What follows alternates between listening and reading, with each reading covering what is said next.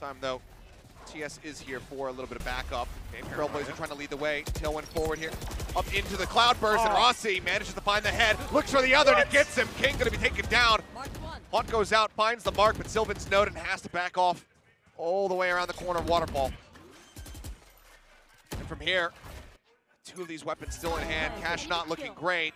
It seems like that pick might go ahead and persuade GENG to go for this. I thought maybe they would just call a very early save, but now it looks like they want to try to play this out.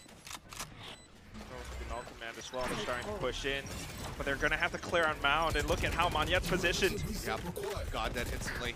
Knocked to the floor, Meteor, he's got nowhere to get out, and that's going to be an ace from Rossi to bring Global now to a 3-round stretch lead. The prodigy from India gets it done. How the heck did he do that?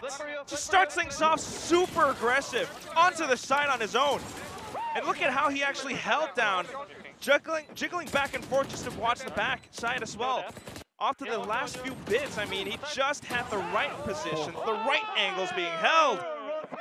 He deserved to pop off, King. He is up on his feet.